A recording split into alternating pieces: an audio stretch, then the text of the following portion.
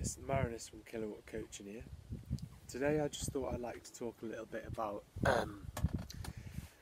managing a bit of a taboo subject which I think should be discussed more openly, and that's sort of weight management for cyclists.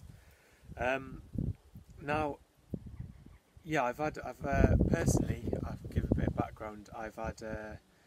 I've been cycling for a while actually, since I stopped athletics, and one thing that got in my way from being able to train properly the first time I tried was I actually lost far too much weight too quickly, and so I started off about 75, 76 kilos, and I just thought, right, I'm going to go for cycling, do what I can, and I lost too much weight too quickly.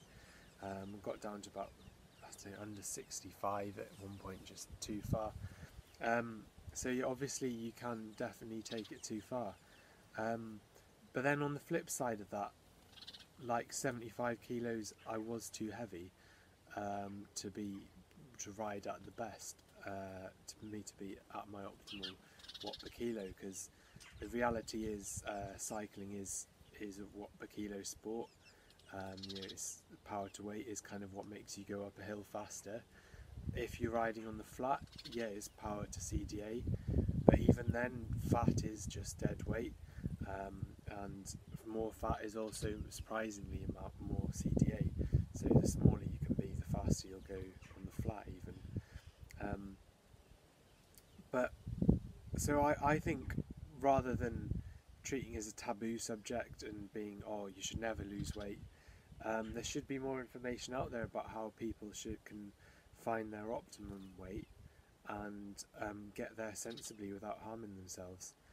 And I think the key thing there is as soon as you start, if you're losing weight, as soon as you start seeing a drop off in power, that'll be the first thing to go. That'll be the first thing you notice.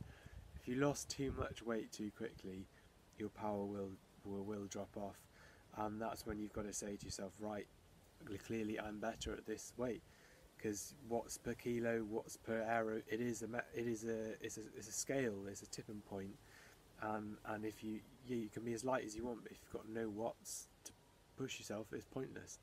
And I'd say, yeah, you're better off being a kilo on the heavy side of that scale than pushing it too far and going the other side, because then your health, your power, it'll drop off a cliff. And I just wish I'd noticed that at the time, because I just found I was losing motivation to train, and I just didn't ride because of it, and I wasted a bit of an opportunity there. So it might take a bit of experimenting, but as soon as your power drops off, yeah, just stop losing weight.